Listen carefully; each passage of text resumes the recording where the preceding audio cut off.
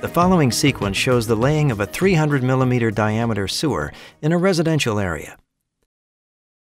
A guided auger boring machine from Bohrtec with a novel steering technology called Frontsteer is used. The sewer is to be installed 4 meters below ground level in a non-displaceable mudstone from a circular working shaft. Traffic is unaffected, and the new line can easily pass beneath existing services. Damage to the roots of trees and brushes is avoided by the use of this method. After the machine is set up, the guidance system is installed. The theodolite with its electronic camera is mounted on a height-adjustable support, independent of the machine.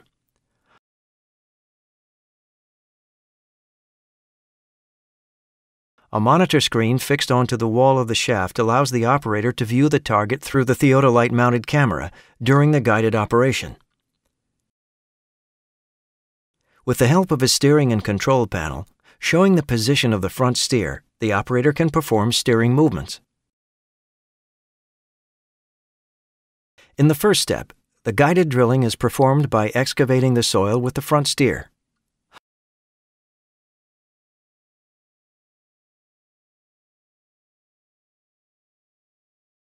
Hollow augers transport the excavated soil to the working shaft.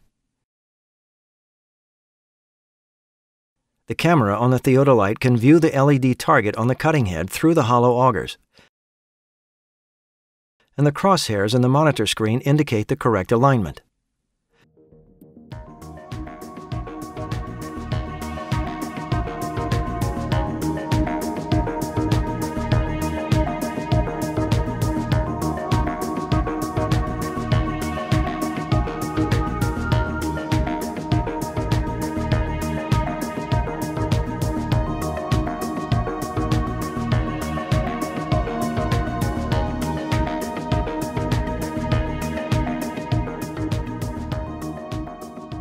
The front steer is pushed out of the launch shaft through a flexible seal and into the soil.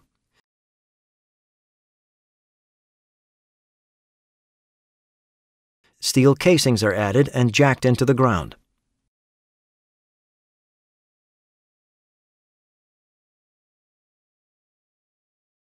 The excavated soil is transported by hollow augers to the working shaft.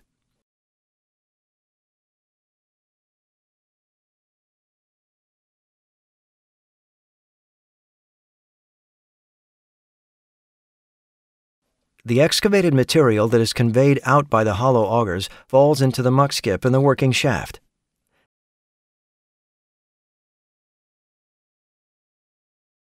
After the completion of each boring stroke, the muck skip is lifted out of the shaft and emptied before the next casing and auger are put in place.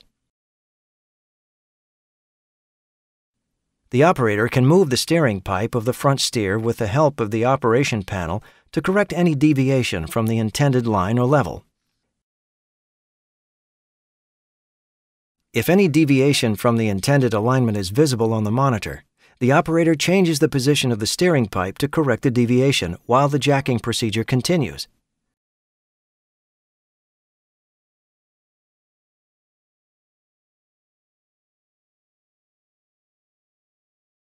The inclined position of the front steer creates a reactional force from the surrounding soil to achieve the steering correction.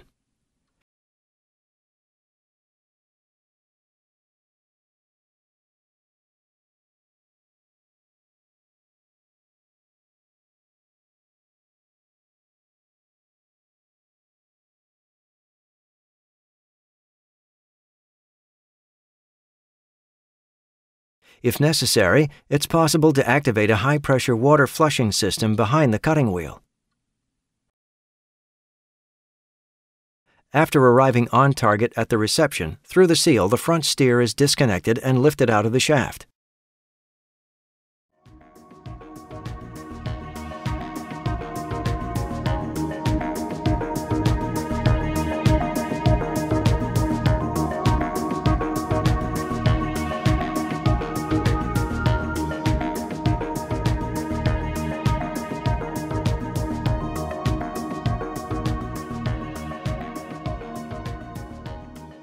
If product pipes to be installed have the same outer diameter as the casings, then the first product pipe is coupled to the casings in the launch shaft and jacked into place in the second step of the operation, like the clay pipes in this example.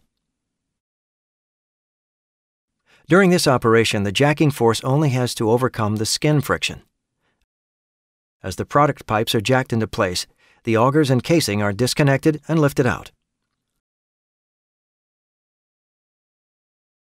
When the last casing reaches the reception shaft, the jacking procedure is completed. After an inspection, the sewer can be commissioned.